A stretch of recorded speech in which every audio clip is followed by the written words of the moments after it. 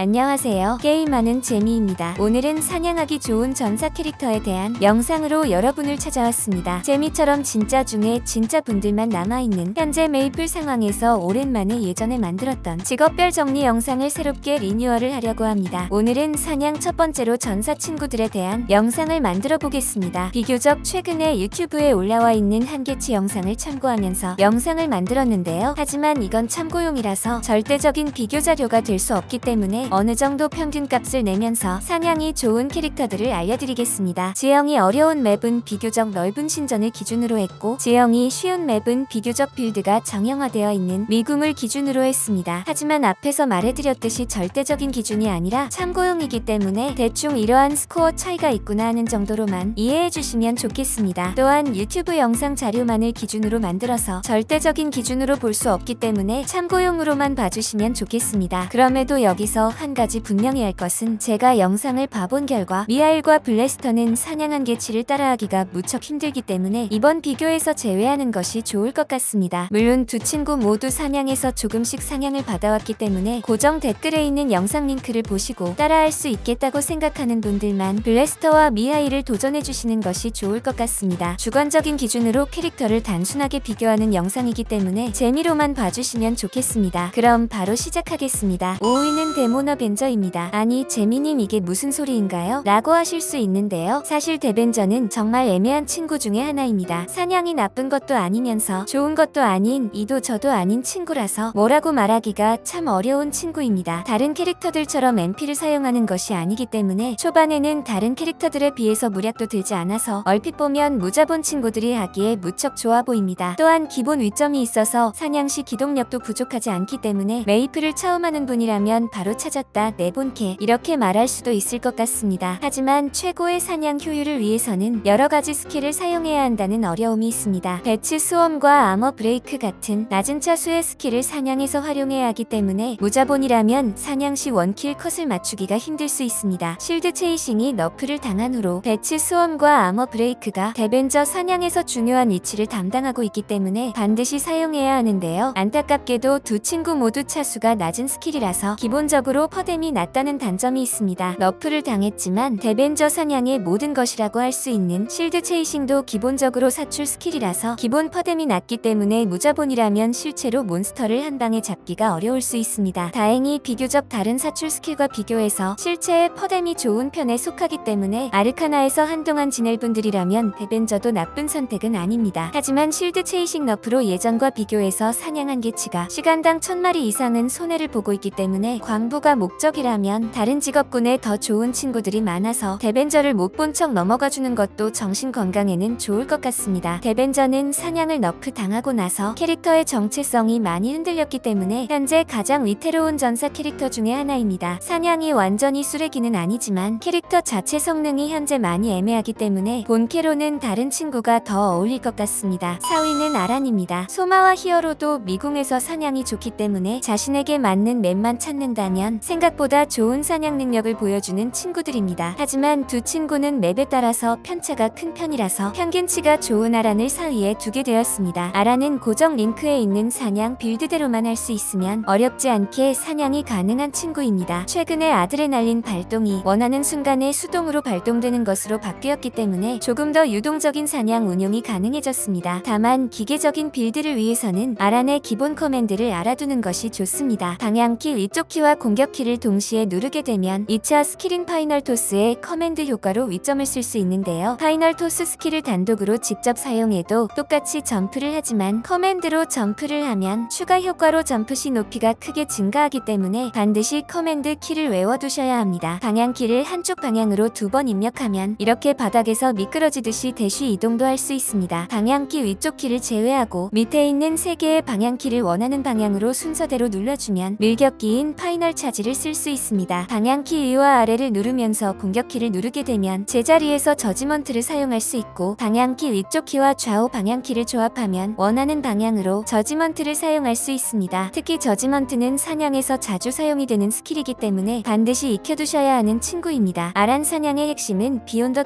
끊어치기입니다. 비욘더는 1타, 2타, 3타가 전부 다르기 때문에 사냥에서는 끊어치기로 사용하면서 적당한 타이밍에 원하는 타수의 스킬을 사용해야 합니다. 또한 비욘더 사타인, 5차 스킬인 펜일 크래시도 사냥에 큰 도움을 주기 때문에 아라는 4번에 걸쳐서 비욘더를 끊어치기로 사용해야 합니다. 정확한 타이밍에 원하는 타수의 비욘더 스킬을 기계적으로 끊어치기 해야 하기 때문에 손에 익기까지 적응 시간이 많이 필요한 친구입니다. 또한 5차 스킬인 인스톨마도 3초마다 공격이 재발동이 되는 반응형 스킬이라서 아라는 스킬 타격 시 타이밍이 가장 중요한 친구입니다. 끊어치기로 사냥을 하기 때문에 어떤 맵을 가더라도 사냥 피로도가 기본 이상은 가기 때문에 저처럼 손목이 약한 분들은 다른 친구를 하는 것이 정신 건강에 좋습니다. 3위는 카이저입니다. 카이저는 변신 전과 변신 후가 많이 다른 친구인데요. 변신 전에는 인간형으로 버티컬 커넥트로 쉽게 위아래를 이동할 수 있습니다. 변신 후에는 카이저로 파이널 피규레이션 스킬키를 사용해서 텔레포트 이동이 가능해지기 때문에 변신 전과 비교해서 엄청난 기동력을 보여줄 수 있습니다. 커넥트 스킬을 쓰는 친구들에게 모두 통용되는 말이지만 카이저도 커넥트로 올라가면서 더블 점프를 쓰면 좀 더 빠른 이동이 가능해집니다. 소드 스트라이크는 이펙트가 찍고 폭발하는 두 가지의 모션으로 나뉘어 있으면서 원킬 컷도 쉽지 않기 때문에 그동안은 무자본 친구들이 육성이 거의 불가능한 친구로 알려져 왔습니다. 다만 이후에 사냥에 도움이 되는 5차 스킬이 많이 추가가 되면서 무자본 친구들도 충분히 육성이 가능한 친구가 되었습니다. 이븐쿨의 가디언 오브 노바는 45초 동안 고대 카이저의 영혼 3명을 소환합니다. 소환만 시켜두면 조상님이 알아서 사냥을 하기 때문에 어떤 맵을 가더라도 중간 이상은 가는 사냥 스킬입니다. 거기다가 이븐쿨에 20초 지속하는 드래곤 블레이즈와 함께 이븐쿨에 45초 지속하는 가디언 오브 노바를 번갈아서 쓰게 되면 1분 동안은 정말 편하게 사냥을 할 수 있습니다. 또한 기가 슬래셔 사용 시 5초마다 발동되는 자동 발동형 스킬인 드라코 슬래셔는 변신 후에는 다른 캐릭터들이 전혀 부럽지 않을 정도로 엄청난 광역 스킬로 변하기 때문에 사냥만큼은 믿고 쓸 수 있는 전사 캐릭터입니다. 하지만 카이저를 본캐로 키울 생각이 든다면 준비해야 할 것이 있습니다. 카이저 변신 시 지속 시간은 버프 지속 효과의 적용을 받기 때문에 어빌리티 첫째 줄 버프 지속 50%와 메카닉 유니온 버프 지속 20%가 있는 것이 좋기 때문에 메카닉이 강제된다는 정말 큰 단점이 있습니다. 2위는 아델입니다. 아델은 현재 가장 어려운 시기를 보내고 있는 친구인데요. 이번 밸런스 패치에서 가장 요란하게 너프를 당했던 친구이기 때문에 앞으로가 걱정이 많이 되는 친구입니다. 최근에 있었던 너프에서 사냥에 가장 큰 부담을 주는 친구는 패더입니다. 재사용 대기 시간이 8초로 늘어나면서 에테르 사용량도 증가됐기 때문에 기존에 사용하던 사냥 빌드가 잘 안 맞는 경우도 있을 것 같습니다. 아델 사냥은 간단하게 보면 이렇게 쉬울 수가 없는 친구인데요. 점프와 디바이드만 사용하면 웬만한 맵에서는 사냥이 그냥 가능하기 때문에 은근히 사냥하기가 좋은 친구입니다. 하지만 최고의 사냥 효율을 위해서는 오더라는 사출 스킬을 놓칠 수 없습니다. 간혹 크리에이션을 키지 않고 오더를 사용하셔서 사출 스킬을 거의 사용하지 않고 유니온 육성을 끝내는 분들도 있는데요. 오더는 크리에이션을 킨 상태에서 에테르검이 사출되는 스킬이기 때문에 크리에이션을 키는 것을 잊지 말아주세요. 오더 원킬만 낼 수 있으면 그 춤에서 시간당 17,000마리 이상을 잡을 수 있기 때문에 광부 뺨치는 사냥 능력을 보여줄 수 있습니다. 하지만 보통의 경우라면 광부 뺨치기보다 본인의 지갑이 먼저 찢어지는 경우가 많을 정도로 오더의 원킬 컷은 정말 쉽지 않습니다. 다행히 오더 2킬 스펙만 맞추어도 사냥이 중간 이상은 가기 때문에 사냥하는데 큰 어려움은 없을 것 같습니다. 하지만 맵이 넓어질수록 임페일 레조넌스 연계로 단숨에 먼 거리를 이동하는 기술이 중요해지기 때문에 아델을 하게 되면 임페일 레조넌스 연계 이동을 꾸준히 연습해주는 것이 좋을 것 같습니다. 1위는 제로입니다. 제로는 한정적인 시기에만 생성할 수 있는 캐릭터라서 지금은 생성을 할 수 없는데요. 그럼에도 평균 이상의 사냥 능력을 보여주고 있기 때문에 당당하게 1위를 차지하게 되었습니다. 제로는 버스트 스텝으로 기본적으로 텔포 이동이 가능하기 때문에 다른 전사 캐릭터들에 비해서 좋은 이동 능력을 보여주고 있습니다. 제로는 알파와 베타로 나뉘어 있기 때문에 얼핏 보면 사냥도 무척 어려울 것 같지만 생각보다 사냥에서 사용하는 스킬이 단순합니다. 알파로 스톤 브레이크 롤링, 커브 롤링, 어설트만 써주시면 웬만한 맵에서 쉽게 사냥이 가능합니다. 특히 윈드 커터로 회오리를 만들고 윈드 스트라이커를 쓰면 이렇게 회오리를 날릴 수 있어서 아래와 위밖에 없는 좁은 맵이라면 맵배기 사냥도 가능한 제로입니다. 기본적으로 롤링, 어설터와 커브 스킬의 퍼뎀이 나쁘지 않기 때문에 원킬 컷이 나쁘지 않아 보이지만 맵이 넓어질수록 어설트와 커브를 사용하고 나오는 검기가 중요해지기 때문에 사냥 효율을 위해서는 검기 2킬 스펙을 맞추는 것이 중요한 친구입니다. 하지만 검기는 데벤저의 실드 체이싱처럼 퍼뎀이 무척 낮기 때문에 사냥 시 몬스터를 한 방에 잡기가 어려운 친구입니다. 물론 레일은 직전인 추추까지는 좁은 맵들이 많기 때문에 검기 원킬 스펙이 별로 중요해 보이지 않지만 레일은부터는 맵의 크기가 어느 정도 커지기 때문에 검기 2킬 이상의 스펙을 맞추는 것이 무척 중요해집니다. 또한 제로는 스킬을 사용하는 타이밍이 아란만큼이나 중요한 친구이기 때문에 사냥을 하기 전에 유튜브에 많은 제로 유저들이 올려주신 맵에 따른 사냥 빌드를 한번 보시고 사냥을 하는 것이 좋습니다. 검기 2킬 스펙만 맞출 수 있으면 마치 싱크로나이즈 경기를 보듯이 물 흐르듯이 자연스러운 사냥 능력을 보여주기 때문에 사냥하는 재미가 있는 친구입니다. 오늘은 사냥하기 좋은 전사 친구들에 대해서 알아보았습니다. 다음 주는 메이플 심판의 날인 10인의 강원기 디렉터 레이드가 있을 예정인데요. 그래서 다음 주는 레이드 공략을 위해서 도적 사냥 영상은 2주 뒤에 찾아뵈야 할 것 같습니다. 간담회를 직접적으로 중계를 하지는 못하겠지만 4월 11일 하루만은 재미 기자가 돼서 간담회가 진행되는 1시간마다 간담회를 정리해서 영상을 올리도록 하겠습니다. 아무쪼록 좋은 개선점이 빵빵 터지는 레이드 공략이 되었으면 좋겠습니다. 그럼 지금까지 게임하는 재미였습니다. 다음에도 좋은 영상으로 찾아뵙겠습니다. 감사합니다. 또 봐요.